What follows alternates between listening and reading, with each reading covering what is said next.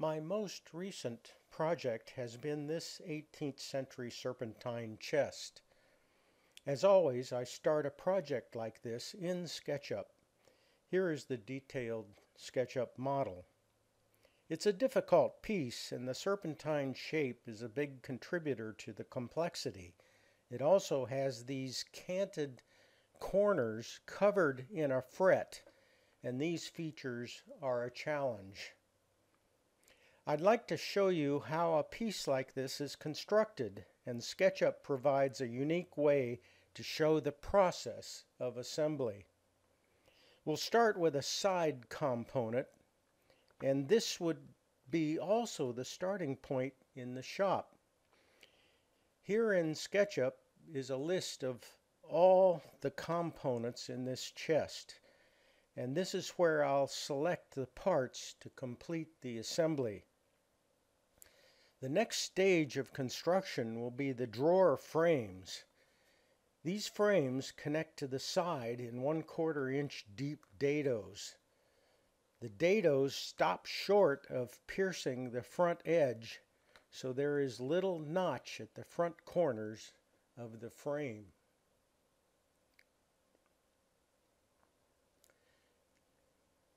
I'll pick a point for the movement and connect it to the associated point. The frame is an assembly of 4 components, all connected with mortise and tenon joints. I'll pull that style out and you can see the tenons and the mortises. Then undo.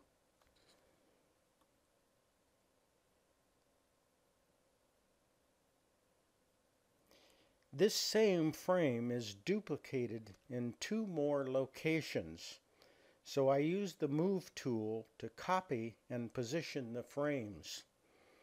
These are not equally spaced, and the drawers decrease in height from bottom to top.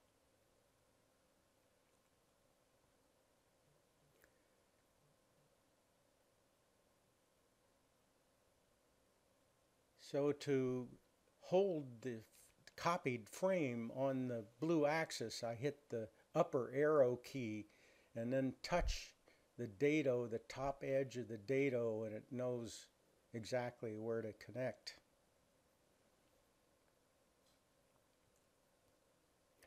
There is a unique top frame as it has shank holes for screws that fasten the top to the case.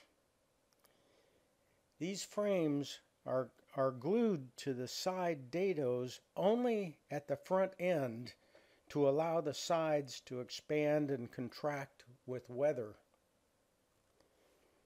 The top frame is also screwed to the side with slotted screw shank holes to allow this movement.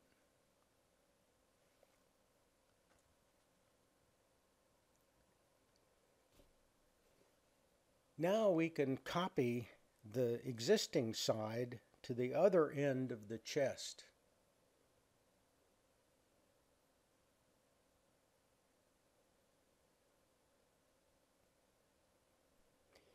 I need to flip that on the red axis to get the mirror image.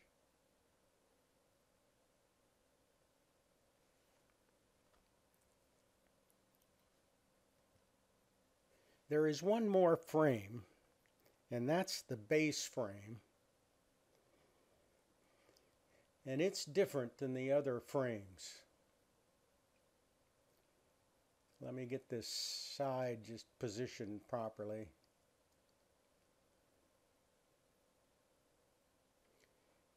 So the base frame is different in that it overhangs the sides and is serpentine shaped on 3 sides, and it also has a molded edge. It's fastened to the case by screws from the bottom into the ends, the lower ends of the sides.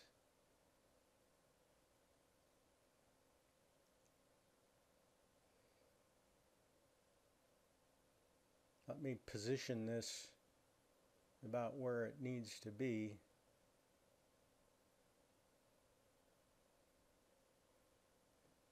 First, I'll move it along the green axis. I'm using the arrow keys to help force the movement on these axes. There, it's moved on the red. Now it's not in its final position. I need to bring in the back panel to help locate the final position of this base frame. So there are two halves to the back panel, and these have typical panel construction with a floating beveled panel in grooves in the stiles and rails.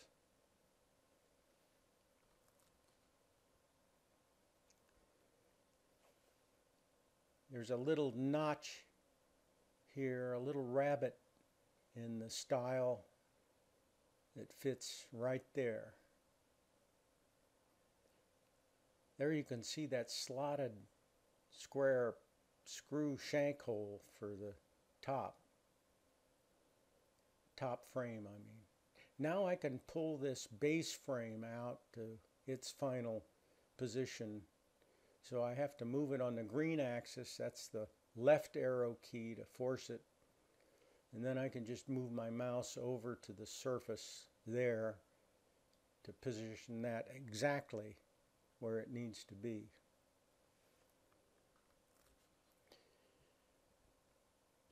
So I've got one back panel, and I need to copy that. And these back panels are screwed to the drawer frames and to the sides, so they help to hold the back together.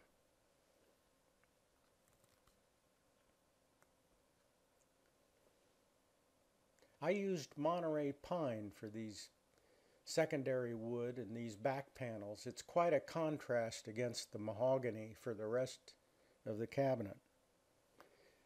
Note this big rebate in the face of the side at the front. A shaped piece is scarfed in here to create the canted corner.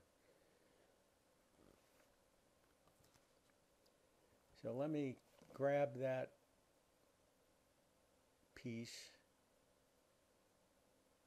and get where I can see it better. Oh, I'll bring it over here and then bring it up. So it's got this coved shape, and it sits right in this rebate in the side. It's glued and screwed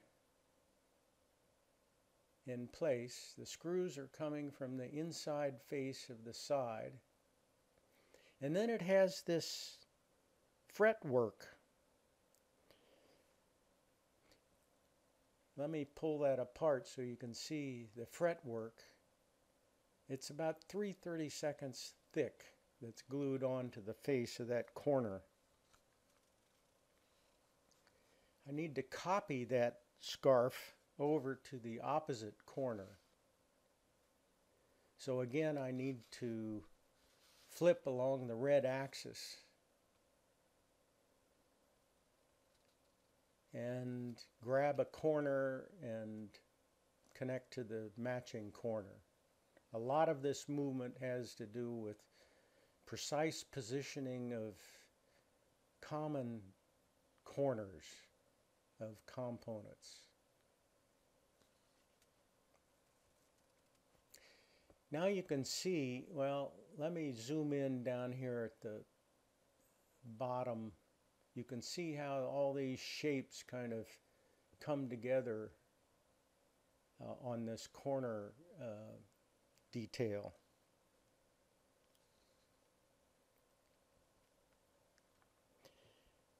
Now we're missing the feet, so the front feet are a complicated assembly with curved surfaces that are carved.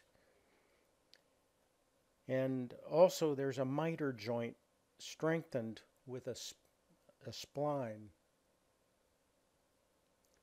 So you can see the two pieces here that are shaped differently, actually.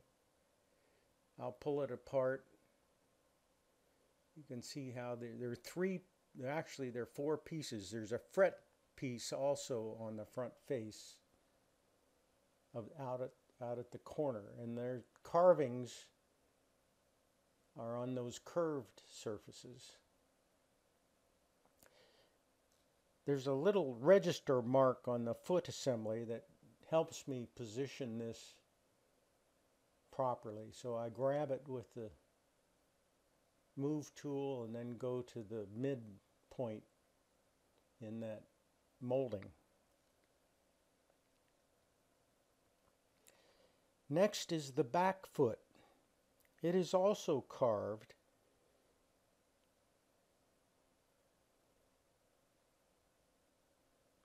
but it's much simpler than the front assembly. It's just one piece.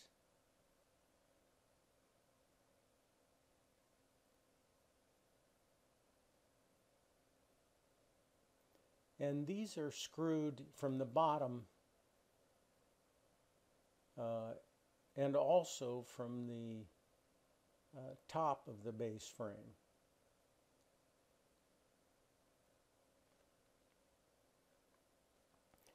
And the back foot is also reinforced with a separate brace, so I need to grab that brace and bring it in here.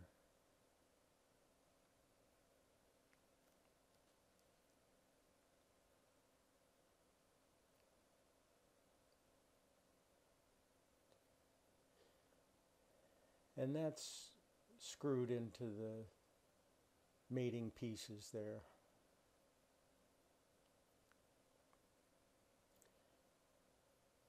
I'll copy both of these feet then to the other side.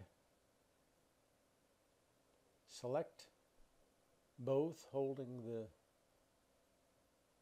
shift key, pick the move tool, and go down the red axis, hit the right arrow key, flip along red direction, and pick a common point of connection there, and that should be, yes, that's right.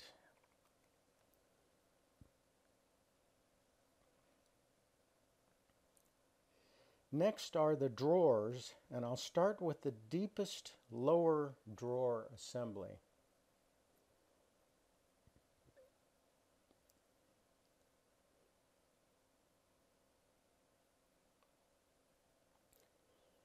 These drawers are also very complex with many pieces. And they have a border of ebony cockbead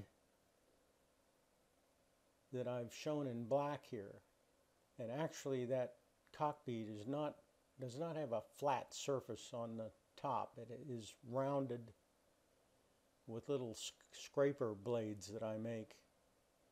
Now that ebony is proud, should be proud of the surface, so I need to bring it out to where it's to its final position right about there.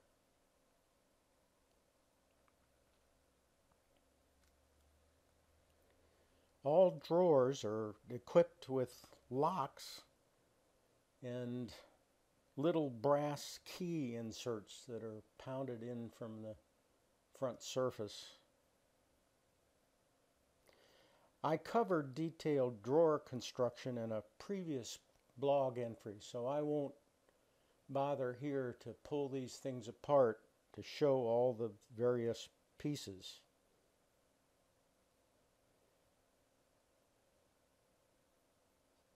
And each of these drawers are different in their height. I'll stop inserting the drawers and move to the final part, which is the top. And the top is shaped on front and side edges, and the edges are all beautifully molded. That had to be done with a lot of hand tools. To center that top, I'm going to grab its center and then move it along the red axis and connect to that center line that you can see in the back panels. And that top is fastened with screws from the top frame. But I need to pull it out on the green axis for its proper overhang.